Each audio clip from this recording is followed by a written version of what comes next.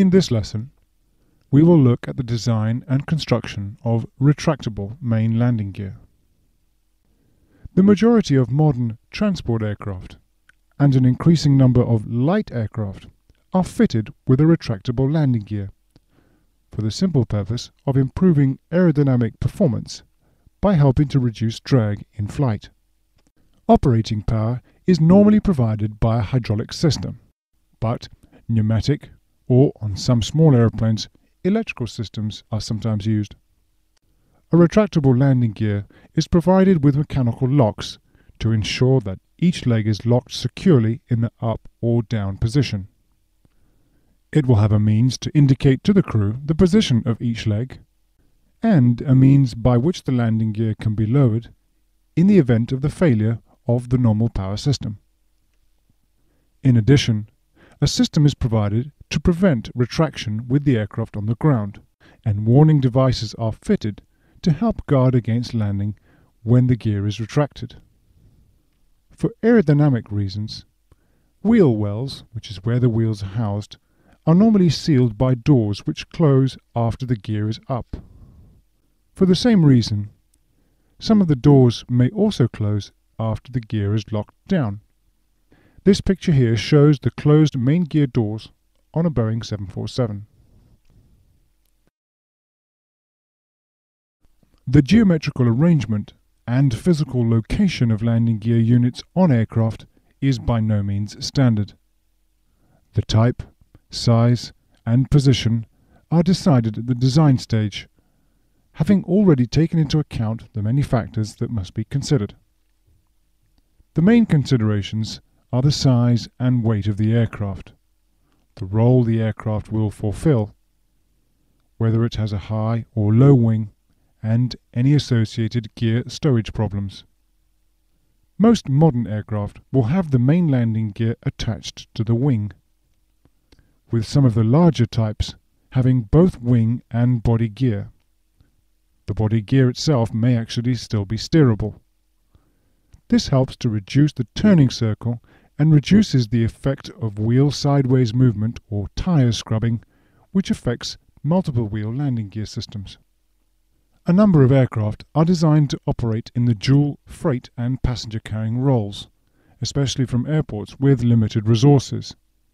This has resulted in high-wing monoplane type aircraft where the floor of the aircraft is as close as possible to the ground for ease of freight loading. However, with some wings being as high as 6 or more meters off the ground, it is impossible to build a landing gear of sufficient strength to reach this far. So these aircraft incorporate the main gear in the fuselage. The diagram here shows a typical large aircraft retractable wing gear. The leg is attached to the wing spars by a cylindrical beam or trunnion on which the leg is free to rotate laterally. The upper part of the leg forms the outer cylinder of the oleo-pneumatic strut. The strut in a cylinder is connected to the wheel bogie or truck beam. The truck beam is able to pivot about its central point in a controlled way, as you see here.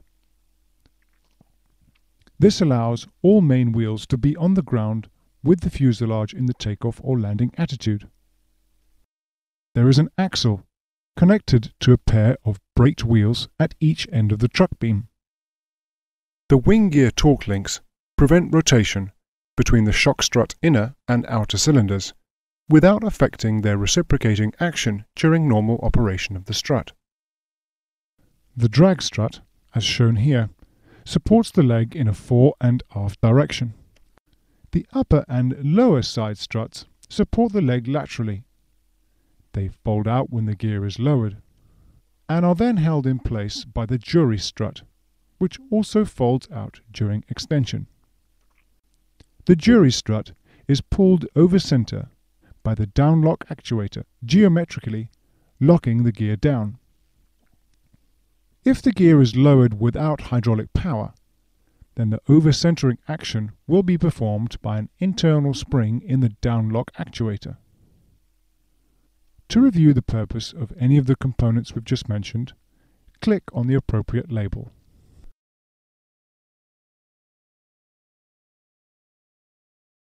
For aircraft with the landing gear built into the fuselage, the requirements are basically the same as those for wing-mounted landing gear, except that often the gear mechanism may not be long enough for geometric lock to be available, so an alternative provision has to be made for locking the gear both up and down. Depending on wheel layout, each wheel may require its own shock absorber unit, and possibly even a steering motor.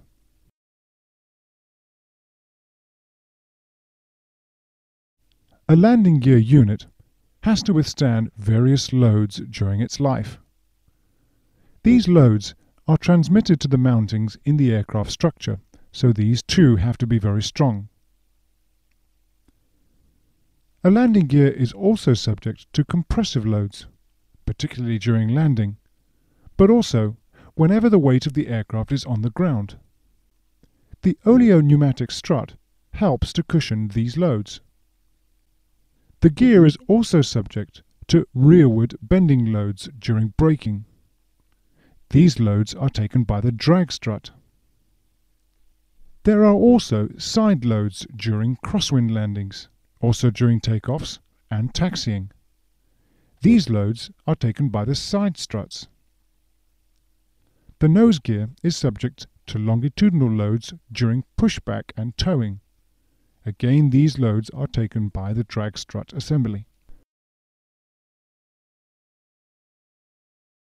You should now be able to identify the various components of the main landing gear, as well as understand their purpose.